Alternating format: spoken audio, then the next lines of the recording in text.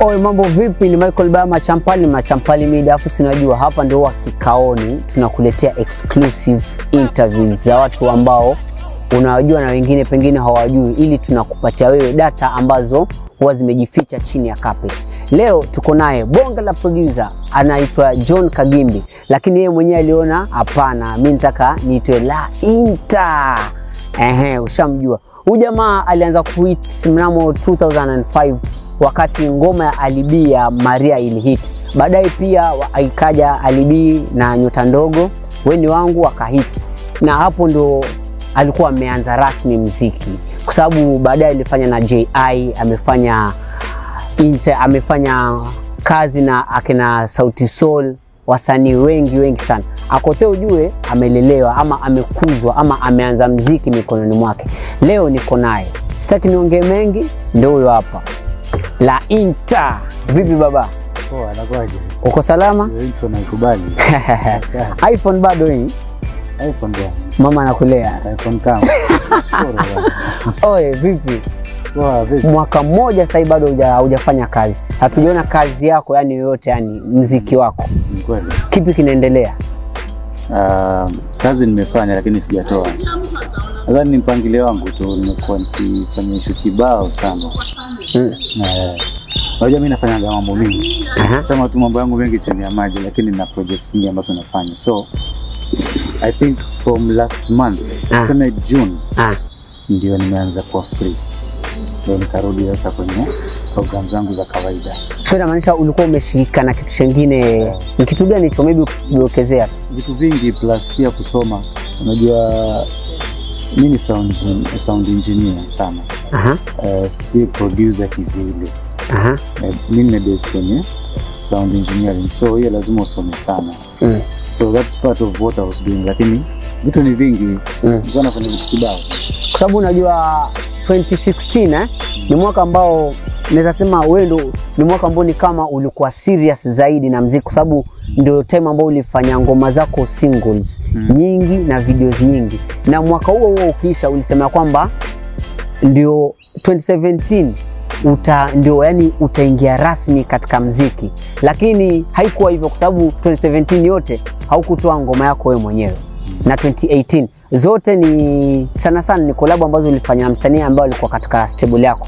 Alikuwa na record kwako na Susumila. So ni kitu gani ambacho kilikufanya usitimize ahadi yako yenye ulikuwa umepromise? Unajua sisi tunapanga na Mungu pia anapanga yake. So 2018 ilikuwa ni strategy ya kufanya kazi watu wanielewe, kwa sababu nimekaa chini. So ndio na single zangu, kuna wale ambao wangenielewa na kuna wale ambao hawangenielewa. So ilibidi nitumie mtu ambao tayari uko sokoni, kujaribu kupenyeza ule muziki na watu wanielewe fresh, alafu ngoma zangu zifuate. Lakini pia katokea pia issue ambayo nilikuwa nakwambia nilikuwa nafanya. So ilidileisha project zangu, lakini sasa kwamba sijarekodi. Nimerekodi na ngoma kama 12 singles zangu. Unazipangiaje mimi? Ambazo hizo nataka kufanya video sasa. Hizo tayari tushapangia mambo ya video. Yaani kila kitu kinakuja kutoka kama vile nilipopanga. So useme sasa hivi kwanza sasa kazi yako ya kwanza next yenye inakuja lini?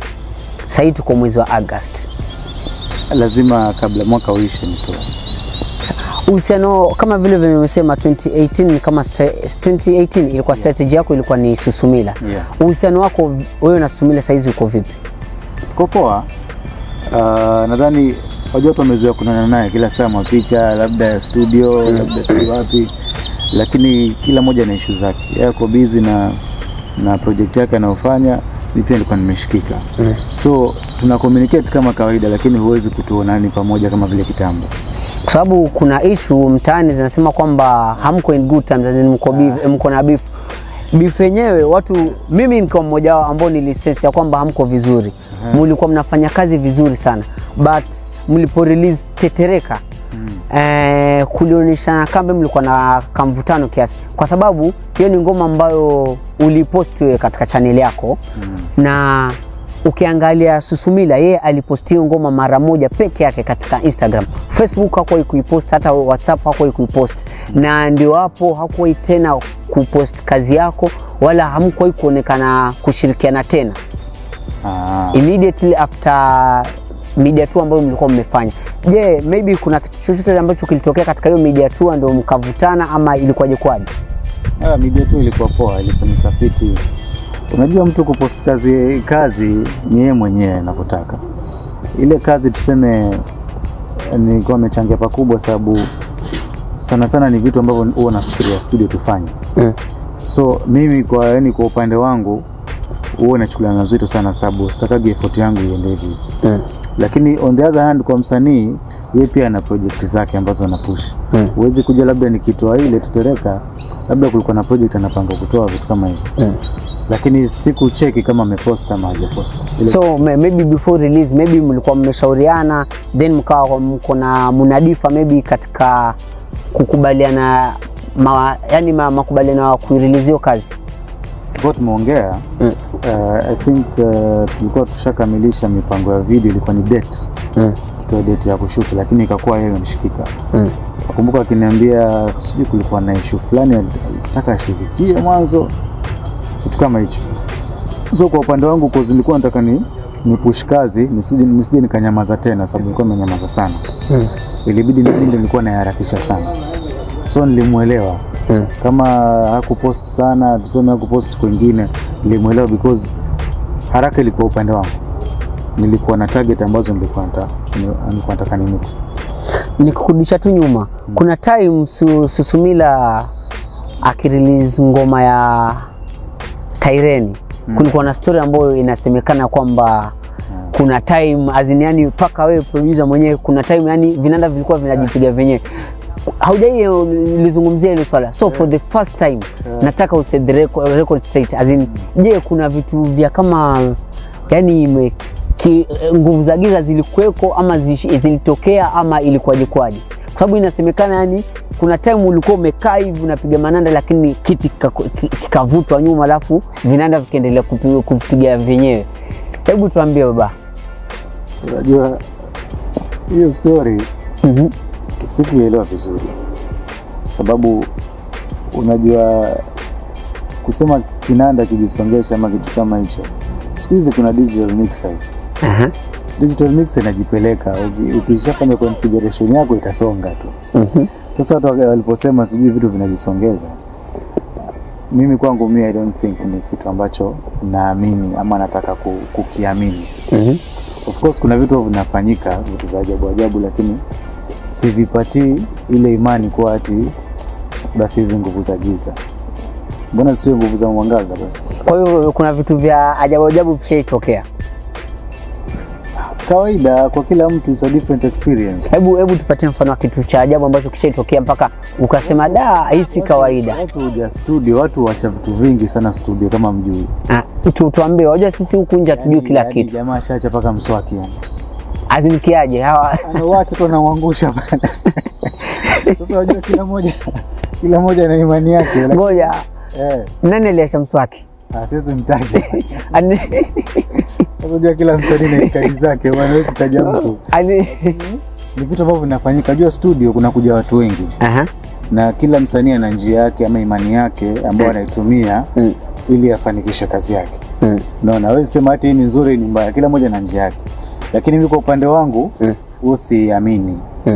Vitu kama vile vikiacho studio na kufagia sivigusi, vitu kama nakufagia na kutoa nje because yani wale wote ni wateja wangu. So sisi sema ati bwana wewe ulikuja niangushia kitu hapa sikutaki.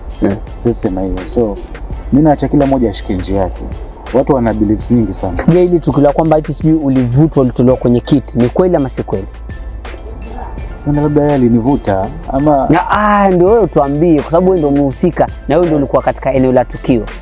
Mimi sikumbuki kama ndivyo. Katika mmoja wa wasanii ambao saizi wanafanya vizuri ni Akothee, na I think nitakuwa sijakosea, na kama nitakuwa nimekosea basi unirekebishe. Akothee alianza muziki kwako, right? Na maybe ilitokaje paka ukaacha kufanya kazi naye, kwa sababu ni siku nyingi saizi hatujaimsikia ako kwa Totti au amefanya kazi kwa Totti. Maybe sasa Mombasa akifanya kazi, Akothee akifanya kazi na producer ni producer techniques. Je, ilitokaje ndo akatoka mikononi hivi? Hakutoka mikononi. I think vile nilivyokuambia, kila msanii huwa na mipango yake. Unaweza fanya kazi na mtu kama hali ukadecide okay, acha njaribu test ya mtu mwingine. So si ati kwamba ule mtu amenikimbia. Nasema tu kuna vitu anafanya na mipango yake mingine ambapo akinihitaji bado anakuwa nafanya kazi naye. Si ati ile kunikimbia such, because unajua yeye kitambo alikuwa hajaset studio nyumbani.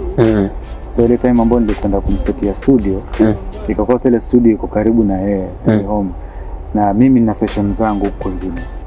So ni timing ambayo mimi napata naweza enda kule, lakini yeye anaona rahisi labda kupata producer kumweka pale kumfanyia kazi, which is okay, anaweza work na mtu yote. Lakini si ati kwamba hatuna uhusiano mzuri. Je, huwa mna communicate naye? Si kama kitambo vile. Na bado kwa Akothee tu, story mtani zinasema kwamba yeye hakuwa na muziki, hakuwa na talent ya muziki wala hakuwa na interest ya kufanya muziki, lakini ni kwa sababu ya Brown ambaye alikuwa sasa ni ex boyfriend wake, walivyokuwa na date Brown akamringia ama akamuonyesha superstar, na wakati ndio alikuwa amemtengeneza, amemfinance, yeye akaona mimi niko na pesa na ni kweli naweza fanya hivi. So wewe kama producer ambaye ulikuwa unawafanyia kazi wote wawili kwa kipindi kile, je, hii story ni ukweli ama Akothee alianza vipi kimuziki haswa yani? Madam Boss. Ndio sasa. Boss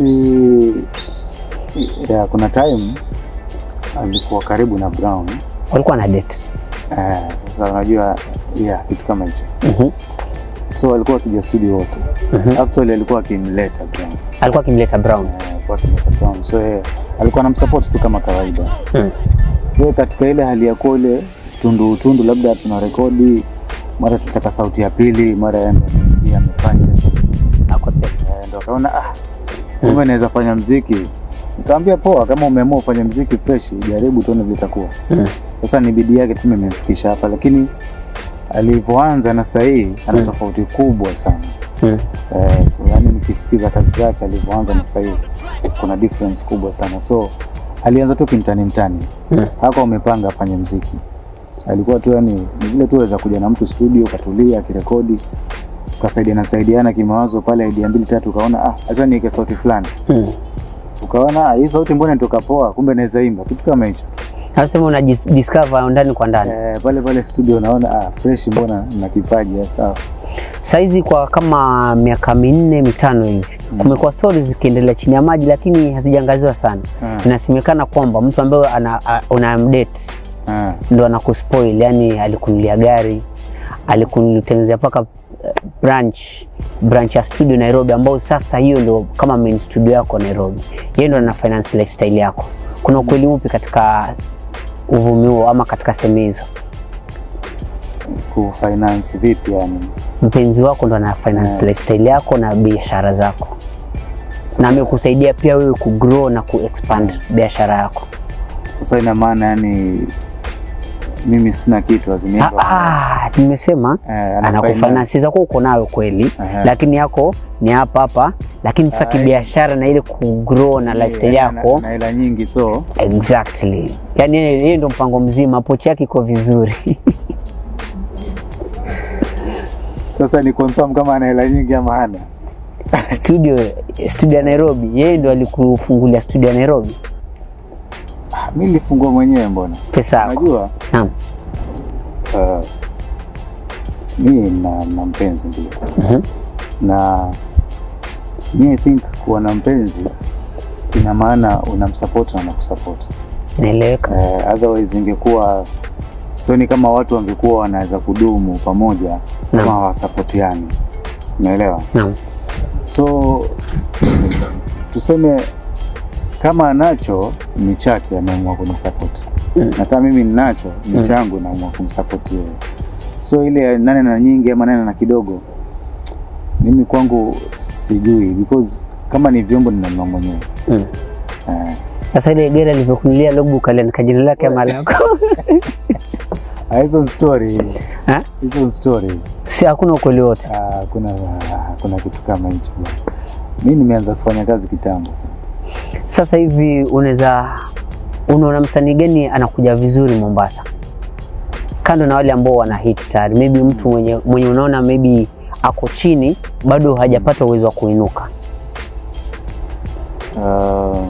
Kando na wa kitambo. Naam. Au hata wa kitambo pia, kwa sababu kuna watu wenye wapo kuanzia kitambo lakini hawajatanua vile venye wanafaa watanua, ama hawajapata nafasi nzuri katika industry. Okay. Naam. Naona kama sauti anafanya poa. Masauti yule yako level zingine, unajua yule shanza kutanua. Maybe mtu mwenye hajapata airplay nzuri hivyo vizuri. Lakini ako na potential. Yeah, potential. Kutoka hapa Mombasa. Yeah. Maybe niseme kama nani. Labda niseme Ziki. Kuna projects tumefanya naye. I think kuna potential poa sana. Nani mwingine? Yeah. Kuna wengine ambao ndo nimewashikilia kwa sasa. I think wako na potential kama waongelea wasanii ambao wana rise, lakini sijawatambulisha bado. So unaweza maybe kututajie alafu ukaanza kuwatoa pia hata hajafanya hata muziki kabisa, ndo na tutajie pia sisi at least tutaweka katika kumbukumbu. Surprise ndio poa ndugu yangu. Kwa hivyo watupikie, utatupakulia. Yaani dishi iko tayari, muziki uko tayari. Ni video tu. Baada ya video basi nadhani mali nimefikia. Ni poa mimi pia nika give back to watu ambao wanajaribu kuenuka kimuziki.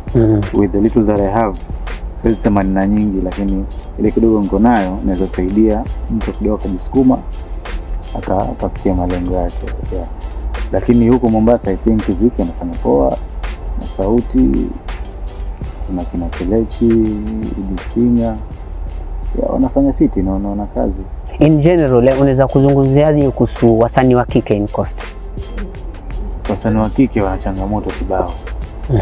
Because unajua wao wenyewe they have weak minds. Unajua ukiwa na a weak mind, you are vulnerable to anything. Watu usema bwana maproducer wanataka watumie mademu. Lakini wewe msanii wa kike ukiweka ile mentality kuwa bwana mimi naweza tumika na producer, utafanya kitu studio. Unaona? So hiyo mentality ndio inafanya kidogo wanalegea, lakini wana vipaji. I think na wasanii kama 3 ambao ninawaona they're really talented, lakini wakina na ile weak mind kuwa ati nitatumika, huwezi kufanikisha. Ukiwataja tu kwa majina. Sasa unajua kuna wale ambao nimewafanyia kazi ambapo singependa niwataje. Napenda ile surprise. Maybe wenye tayari tunawajua. Huku sasa sijaona. I think the last person ambao alikuwa huku I think ilikuwa ni Jovi. After hapo unazungumzia singers na rappers. Wote. Kwa rappers I think Mama Lao wako fiti. Kwa singers kulikuwa na moja alikuja katulia, alikuwa anaitwa Ari. Yeah, Ari, lakini alikuja katulia kiasi, si leo kama alikuwa poa. Yeah, I think. Sasa tukimalizia tu, unaweza kumwambiaje shabiki pale nje, mwanamuziki, watu wote tu wenye wanakufuatilia? Mimi I think ni kuwashukuru tu. Unajua nimekuwa time yote amenisupport. Wengine wameniponda. Mimi nachukua maoni yote because mimi si bagui. Mtu ananifuatilia na nisupport na sema shukrani, mwenye ananipitize pia ni poa, pia anazidi kunijenga. So all in all everything is needed to muziki wetu. Wale ambao wanaponda, wale ambao wanasifu, wanahitajika wote ndio muziki upande. So mimi nashukuru kila mtu. Oe bwana, tushakafunga. Asante sana kwa muda wako bro. Anytime. Usikose kusubscribe kwa Machampali Media. Si unajua hapa ndo nyumbani, jungu kuu la habari, dondoo na mishemishe zote ambazo zina happen. Kama hujaisikia hapa, hujaipata hapa, jua basi haijaitokea. Tupatane next time. Bye bye.